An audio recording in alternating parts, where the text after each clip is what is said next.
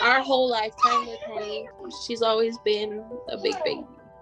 So when we first brought her home, she was the tiniest little thing. She was instantly like adapted to everybody. Like my daughter at the time, she was like 6 months old. So she would take a nap and Henny would lay on top of her and take a nap with her. Or she would lay, my daughter would be in her jumper and she would just go like right underneath her feet, like right between her legs, and just lay there, whether she got jumped on or not.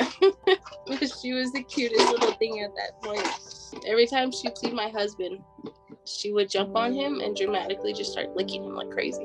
Henny would get on top of me, and I liked it, and she was so soft when she was a baby. So every time she shook her tail, like we'd have to move because her tail was so aggressive. So if you got shook, like if she'd shake near you and you get hit, like it's your fault, you should have moved. But her tail was always the funniest thing. It was after Halloween that we noticed Henny was getting lumps in her neck. They weren't going away, they were only getting bigger. So I took her to a vet. They said that they think she has stage 3 lymphoma. That day we went to the VCA. We started chemo meds for her. KarmaSue helped me financially pay for her meds to keep her with us for a little bit longer. Laying Henny to rest was not easy. It was not the option I wanted to do.